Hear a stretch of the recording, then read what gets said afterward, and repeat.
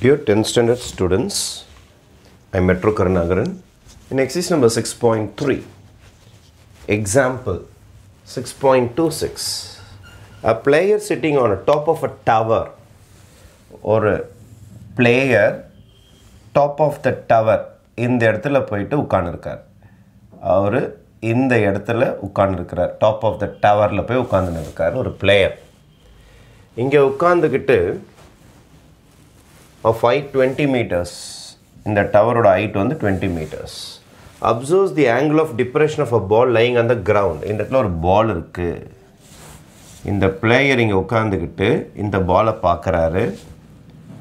இங்க உட்கார்ந்திருக்கார் இந்த பிளேயர் பாலை கீழே பார்க்கறார். எப்போதுமே நம்மளுடைய ஐசைட் நார்மல் ஐசைட் இதான் லைன் ஆஃப் ஐசைட்னு சொல்லுவாங்க. இதுதான் உங்களுக்கு நம்மளுடைய பார்வையோடைய லைன். அங்கேருந்து கீழே குனிஞ்சு பார்க்குறோம். ஒன்று தலையை குனிவோம், இல்லைனா கருப்பு விழியை மட்டும் கீழே தள்ளுவோம். அப்போ கீழே குனிஞ்சிங்கன்னா அதுக்கு பேர் ஆங்கிள் ஆஃப் டிப்ரெஷன். கீழே குனிஞ்சு பார்த்தீங்கன்னா டிப்ரெஷன். கீழே குனிஞ்சு பார்க்குறேன். இது நார்மல் ஐசைட் அவருக்கு. இதுதான் அவருடைய நார்மல் ஐசைட். ஆனால் கீழே குனிஞ்சு இந்த பாலை பார்த்துருக்கிறார். எவ்வளோ டிகிரியில் குனிஞ்சு பார்த்துருக்கிறாருன்னா 60 டிகிரியில் பார்த்துருக்கிறார். 60 டிகிரியில் பார்த்துருக்கிறார். பால் வந்து கிரவுண்டில் இருக்குது. அப்போது ஏபியை டவர்னு வச்சுக்கிறேன், ஏபியை டவர்னு வச்சுக்கிறேன், சியை பால்னு வச்சுக்கிறேன். அவங்க என்ன கேட்குறாங்கன்னா find the distance between the food of the tower and the பால். இதுக்கும் நடுவில் இருக்கிற டிஸ்டன்ஸ் என்னன்னு கேட்டிருக்காங்க.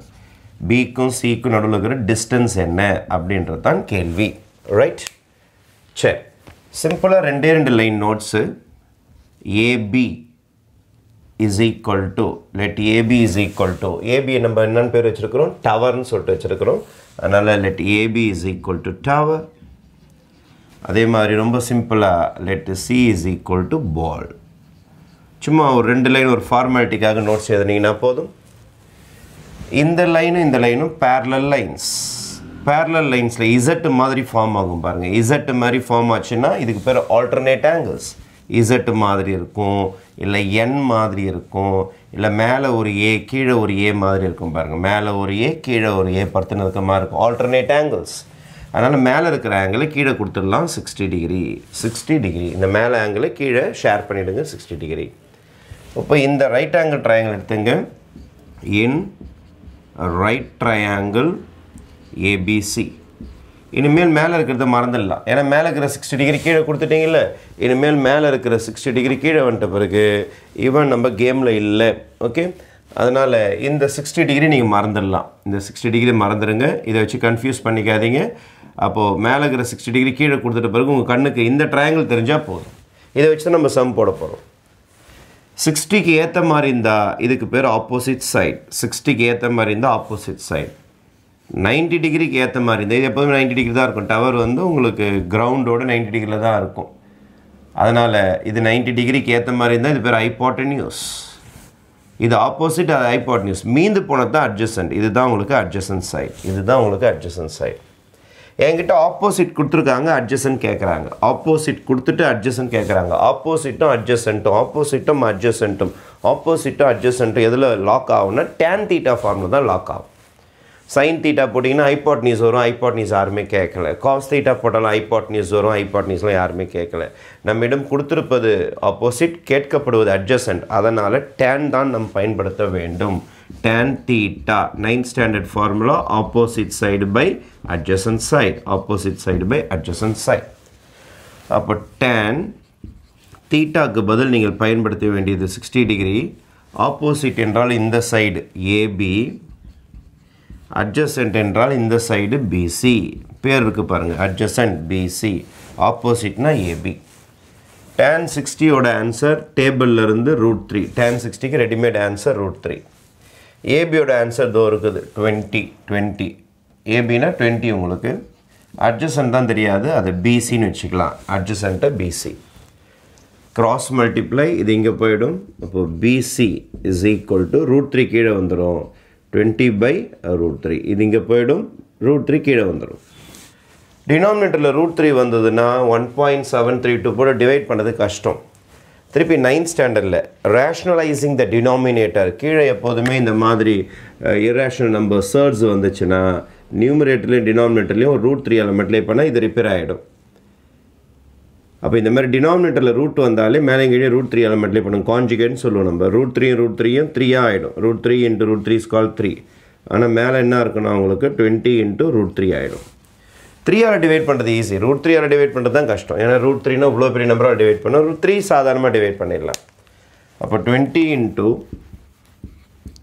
1.732 ஹோல் டிவைட் பை 3 அப்போ 20 ஆல் மல்டிப்ளை பண்ணிடலாமா 2 ஆல் மல்டிப்ளை பண்ணுறேன் 2 2s are 4 3 2s are 6 7 2s are 14 1 carry 2 1s are 2 3 1 2 3 digit தள்ளி புள்ளி வைக்கணும் 3 டிஜிட் தள்ளி புள்ளி வைக்கணும் ஒரு 0 வேறு இருக்குது 3 டிஜிட் தள்ளி புள்ளி வச்சுட்டேன் பை 3 அப்போ இங்கே 3 டிஜிட் தள்ளி புள்ளி வச்சாச்சு 20 ஆல் மல்டிப்ளை பண்ணியாச்சு புள்ளிக்கு அப்புறம் ஒரு 0 கட் ஆகிடும் உங்களுக்கு அப்போ 34.64 டிவைட் பை 3 இதை 3 ஆல் டிவைட் பண்ணிட்டால் நம்ம சம் முடிஞ்சு போச்சு இந்த இடத்துல ரஃபில் டிவைட் பண்ணி காட்டுறேன் பாருங்கள்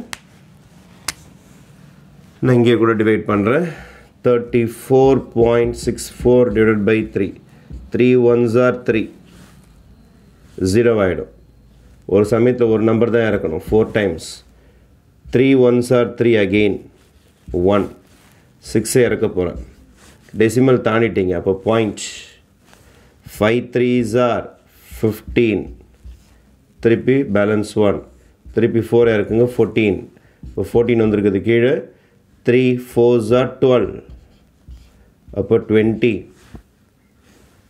டெசிமல் தான் வந்துச்சு 0 போட்டுக்கலாம் 2 தான் ஒரு மைனஸ் பண்ணிங்கன்னா இங்கே டெசிமல் அப்புறம் 0 போட்டுக்கலாம் அப்போ ஒரு 0 இருக்குன்னா 20 6 3s are 18 அப்படியே போய்கிட்டே இருக்கும் உங்களுக்கு டாட் டாட் டாட்னு சொல்லிட்டு 11.546 this is your actual answer நம்ம ஆன்சர் வந்து மீட்டரில் தான் போட்டு ஆகணும் மீட்டர்ஸ்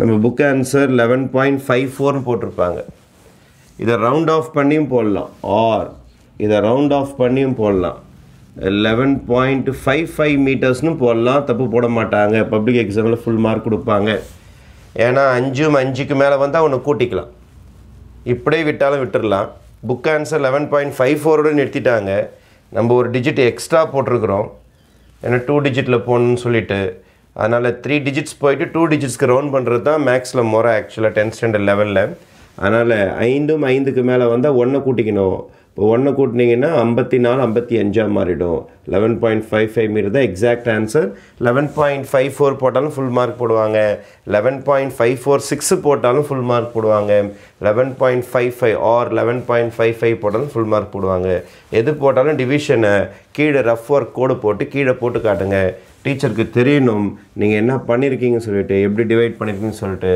அதுக்காக டிவிஷன்ஸ் கீழே போட்டு காட்டுங்க ஓகே தேங்க்யூ